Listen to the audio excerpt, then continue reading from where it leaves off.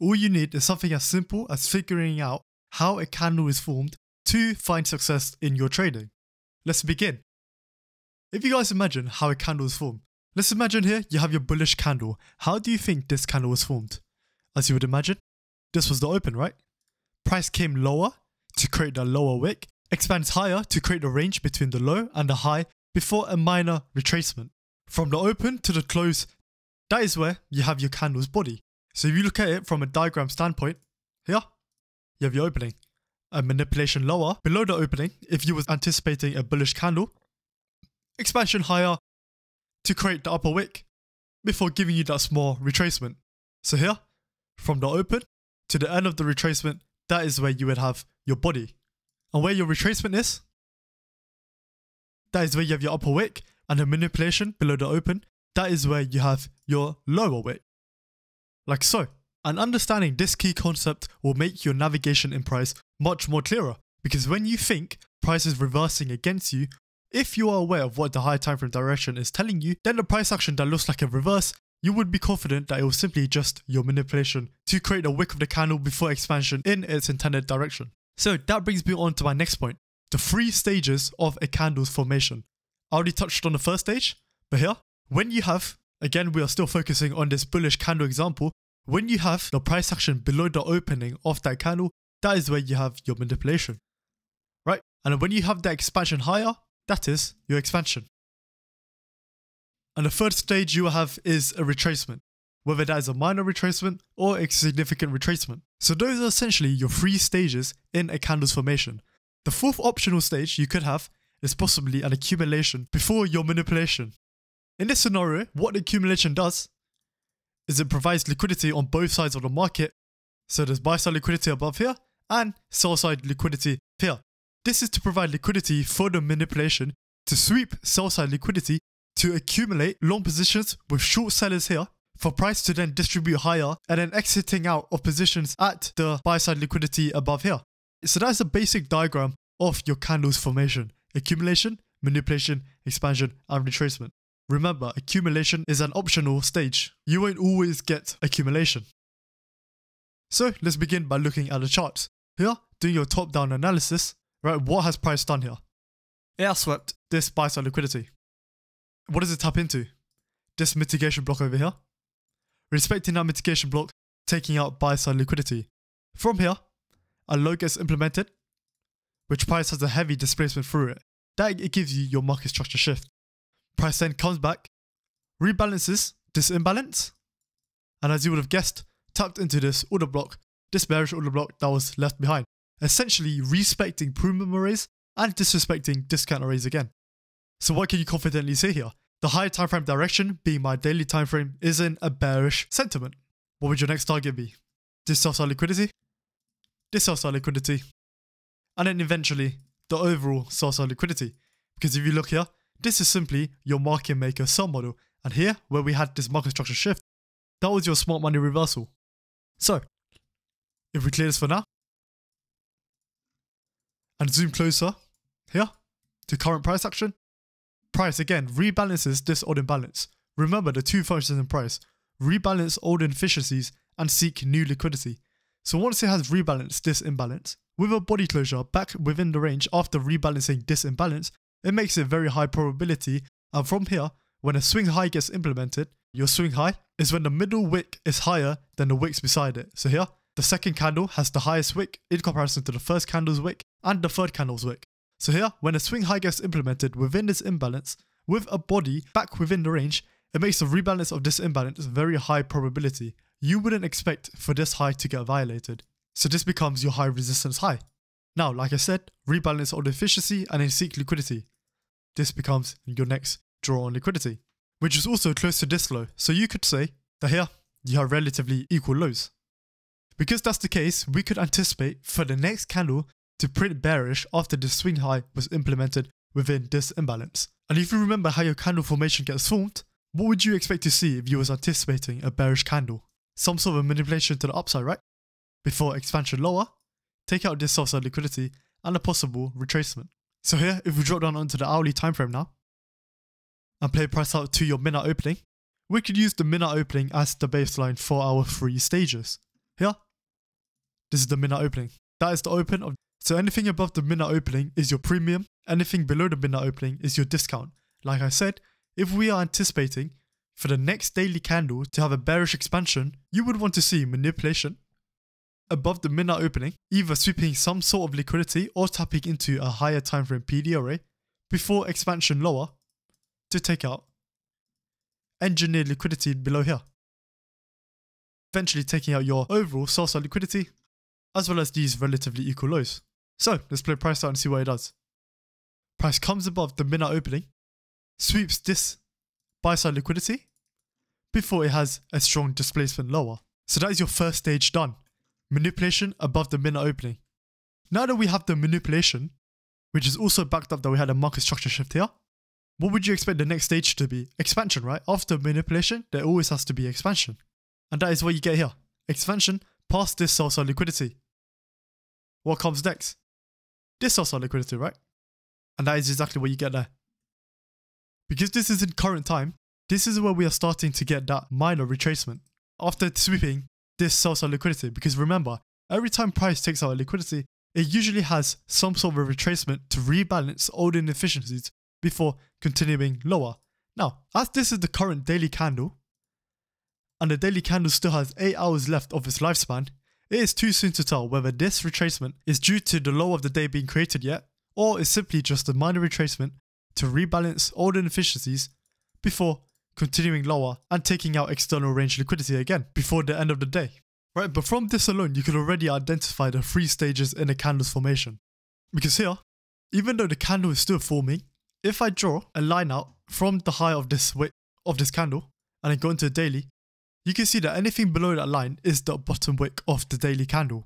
And that is what I mentioned earlier when I showed you guys the diagram. From the open of the candle to the end of the retracement, that is where you have the body.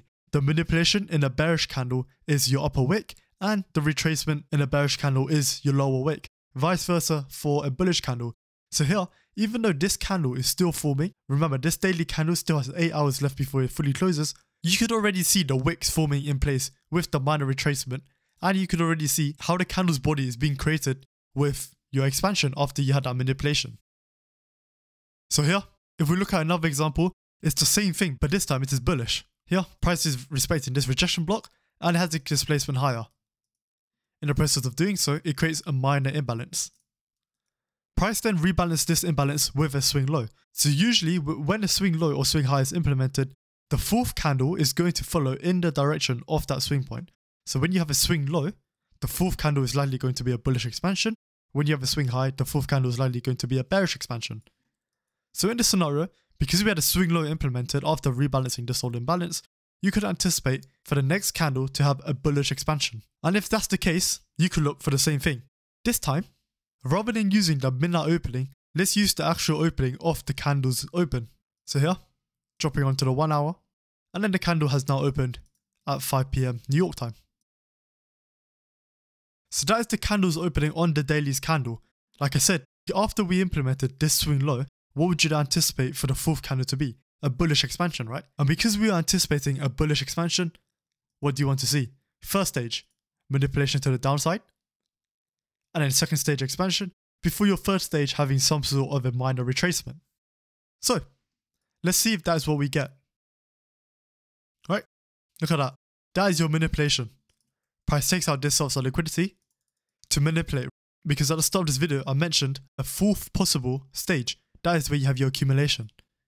And this right here, my friends, is your accumulation. What is generated above these highs? Buy side liquidity, right? What is being generated below these lows? Sell side liquidity. So price accumulated before having that strong manipulation lower, sweeping sell side liquidity.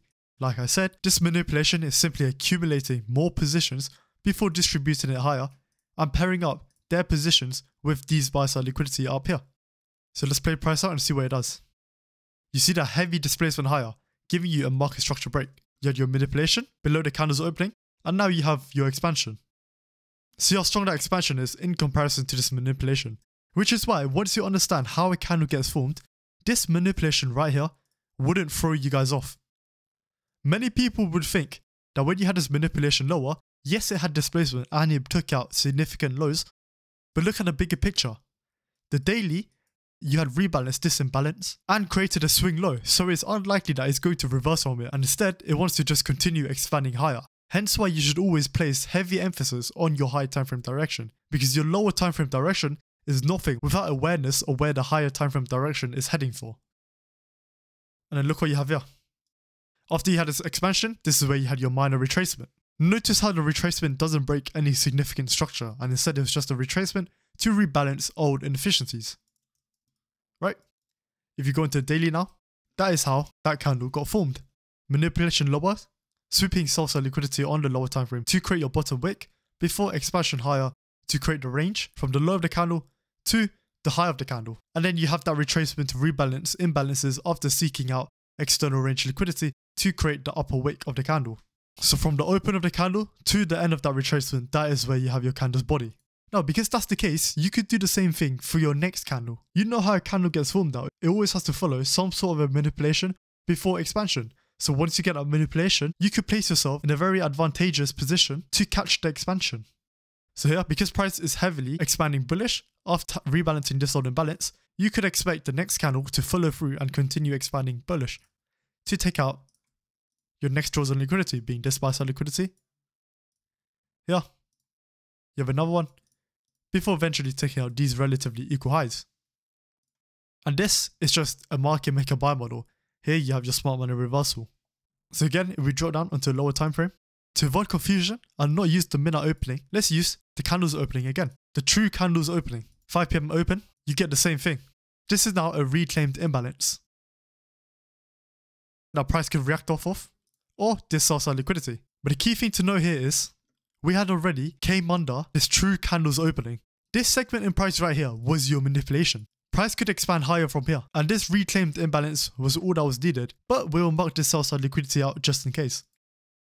That is exactly what you get. Heavy displacement higher, taking out this high, before giving you another break to confirm it, with much heavier displacement. Again, your first stage, manipulation, before expansion higher. It has a minor retracement back into the manipulation area and below the candle's opening, before having continued expansion higher. So this entire segment in price is your expansion. That is your second stage in the candle's formation. So now you know how a candle gets formed. This is where, like I said, you could place yourself in a very advantageous position, because your manipulation has already been initiated. So what comes after manipulation? Expansion. This is where you can look for price to retrace back into a discount array to catch the expansion move, because your overall direction is bullish. The reason why I say discount array is because in a bullish scenario, discount arrays should be respected, premium arrays should be disrespected. Here, you have this bullish order block, buy side liquidity up here, buy side liquidity up here, before your overall buy side liquidity resting above here. So that is your overall target, and these two buy side liquidity is your immediate target. When price retraces into this order block, you could drop down onto the lower time frame, such as the 15-minute, to look for your entries. This is one of the entry models that I could take, because I know that on the hourly, discount arrays should be respected, premium arrays should be disrespected. So already, you could enter off of here, stop loss below that, and then target this immediate draw on liquidity. But the thing is, all you're doing when you draw down onto a lower time frame is refining your entry and possibly a better stop loss for a higher risk to reward ratio. But that doesn't mean that on the hourly, you can't just enter off here straight away. That is still a valid trade. When you go down into the lower time frame, you're just looking for the extra confirmation. So here, back down onto the 50-minute. Now, because this 50-minute candle has shown a very strong bullish aggression, on the next candle, this is where I could look to enter. I know that this candle here, where it closed, is where the next candle is going to open. Unless it was a volume imbalance or it is a gap, but this is a topic for a future video.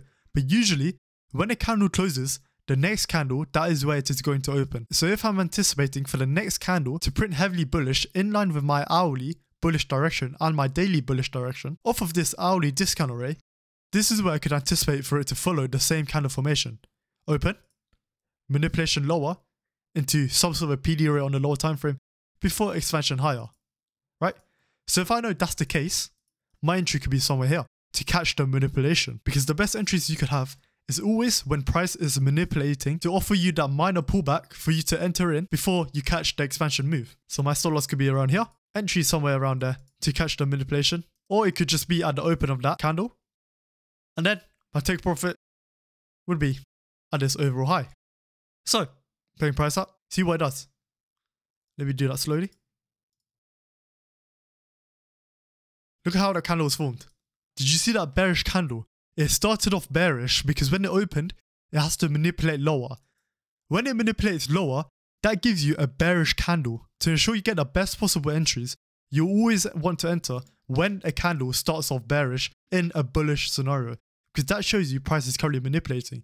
You are not anticipating for the candle to close bearish. You are anticipating it to expand bullish and close bullish, like this completed candle here. But in order to do so, it always has to have some sort of a manipulation at the start. And that is where price will have a temporary bearish candle to show you a manipulation is taking place. So look at where it opened. Exactly where the close of the previous candle was. A manipulation lower, which is what you get by the bottom wick, into your entry before expanding higher. That is your second stage in the candle's formation. First stage, manipulation. Second stage, expansion higher.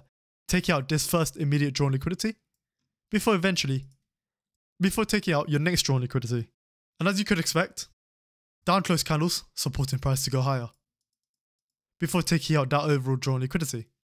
So here's another example. Remember, as price is fractal, you can do the same thing on the hourly and the lower time frame being your 5 minute as well. What does the hourly do? It rebalances this imbalance after following the hourly bearish trend.